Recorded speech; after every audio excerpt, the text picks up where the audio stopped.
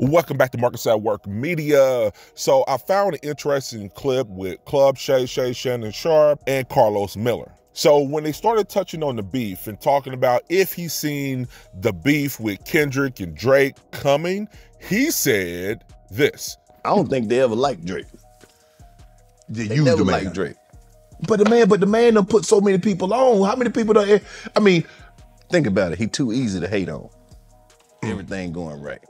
Nigga tall, light skin, got curly hair, all the women love him, all his music good, got a whole bunch of money, ain't even from America. He too easy to hate. Hey, he kept it trill, bro. He said, I don't think they ever liked Drake. Honestly, bro, I kind of feel that way, man.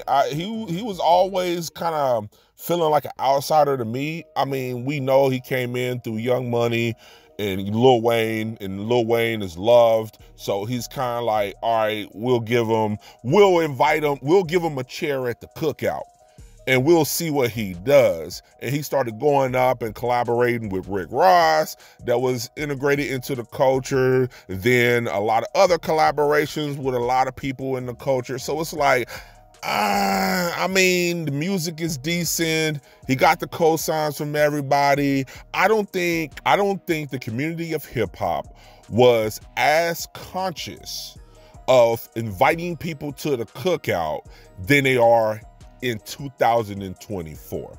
Now we're revoking people's cookout card. We're revoking black cards because we're feeling like it's too many people eating off the culture that ain't from us, that doesn't represent who we are and from where we're from. Let's continue. Then you got Kendrick Lamar. He grew up like us. He put his mama van on his album cover. He struggled for real. His daddy drunk asking for the dominoes. Right. He had to grow up in Compton. Nigga, it's rough out. Drake ain't had no struggle in his life. No.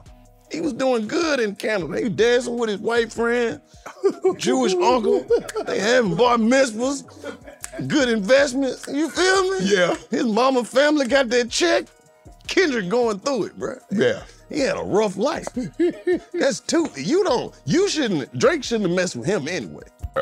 Hey, that's facts. That's 100% facts. The beef started just as music. Then it ended into the dynamic between raised in hip hop through the streets of coming up hard like Compton and Kendrick, and people that were spoon-fed that is still eating off and benefiting off the community that we represent. So now it becomes an issue of he not like us, like in every sense of the word. We're talking life experience. He said Drake ain't had no struggle. He was dancing with his white friends at the bar mitzvah. His family got the check. That is true, bro. That is true. I mean, we didn't look much of his backstory to begin with, but through the whole beef, Kendrick highlighted a lot of it. Pusha T highlighted a lot of it. Some other people highlighted a lot of it, and it hit the mainstream. And we was just like, yo, this dude ain't from around here, bro. Who you with? It's just like you on the block or you in the streets of LA and niggas run up on you. It's like, nigga, what set you claim? Nigga, you don't represent nothing around here, bro.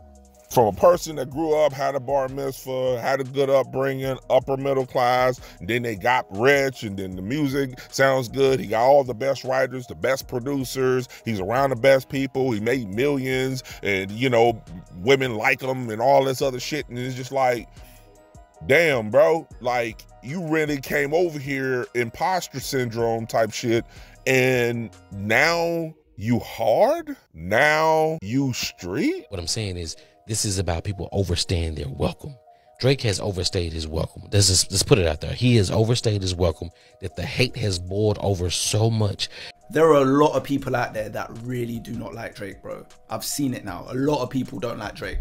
And I think it's bigger than, like what you said, just being at the top of rap. I think it's what he represents, being a Canadian from a middle-class family. So Canada is not really known as the hip-hop capital, is it? They're known as outsiders, Canadians. Like, just forget, even take music away. Just in America, where hip-hop is from, Americans don't really rate Canadians like that. No. Do you get what I'm saying? They see them as like the little adopted brother or someone. Like, they don't really rate them like that, right? But then you've got someone that's from Canada, and it isn't even from the hood in Canada, like Tory Lanez is. Yeah. From middle class, that has come over here and has dominated for this long, bro. Yeah. Dominated for this long. And has aligned himself with so many people within America. People in New York, whether it's Dipset or whoever it happens to be. Loads of artists from Atlanta. Artists on the West Coast like YG in The Game. He's just associated himself with so many people. And we can get to the UK part of it, because I've seen that been cropping up as well. People don't like that. Hip-hop is from America. Hip-hop was birthed in the Bronx in New York. They never ever liked the idea of a Canadian middle-class brother being at the top of rap. That was never the script, bro, for hip-hop, right? And No, it wasn't. it never was. No. And the reason he got away with it for so long was because the product, no matter how you felt about Drake, was good. He should have listened to Lil Wayne. Don't talk about what Wayne talk about. He from that environment. Just stay with the pop stuff. But no, he decided to jump over into the lane, and that's what added a lot of polarizing dynamic to the beef. Let's continue. You don't start no with nobody from Compton. Compton? Hell no. They've been running the rap game since '91. Right. Why would you do that? Out of all the people to beef with?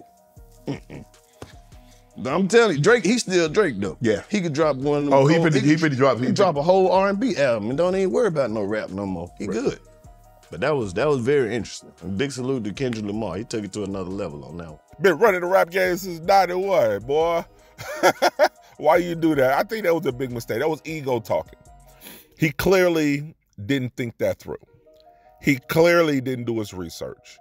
He clearly didn't look at the full scope of how this can go, not just the music, because I think Drake thought that this was just music. No, not at all, bro. This is now our culture and wherever you from, and you not being a part of it. And matter of fact, you've overstayed your welcome. So let me take that cookout card. You can go. So let me know what you think. Do you agree with Karlous Miller? Do you agree with everything he said as far as like Kendrick growing up in the struggle and represents it and wear it on the sleeve? Drake is pretending to be a part of the culture, and he's trying to have the mannerisms of somebody that's from the streets, and we don't receive that well. Put your thoughts below. Let's talk about it. This is Marcus at Work Media, and I'm out this bitch.